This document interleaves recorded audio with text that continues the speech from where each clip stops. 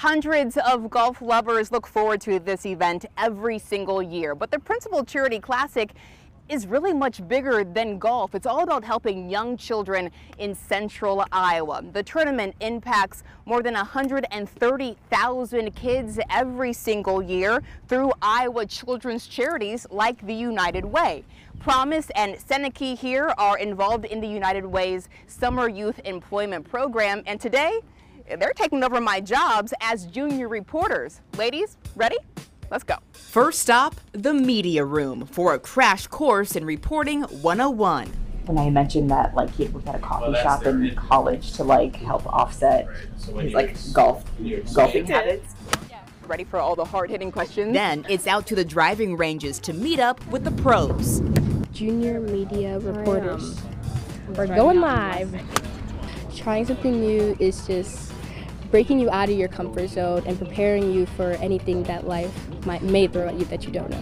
Hello everyone, I'm here with the professional golf player Chad Campbell. I just learned to be more confident and just take on every opportunity that was given to me. I did some research on my own and I seen that you used to brew coffee during your college years.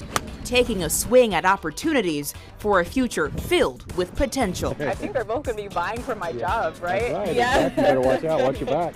I'm super excited to meet new people, make new connections, and gain new experiences so that I can later use in the future. That's it from the Principal Charity Classic in Des Moines. I'm Jody Long. I'm Seneca Baduro. And I'm Promise Barford. KCCI 8 News, Iowa's news leader. Oh my gosh, we had so much fun out there.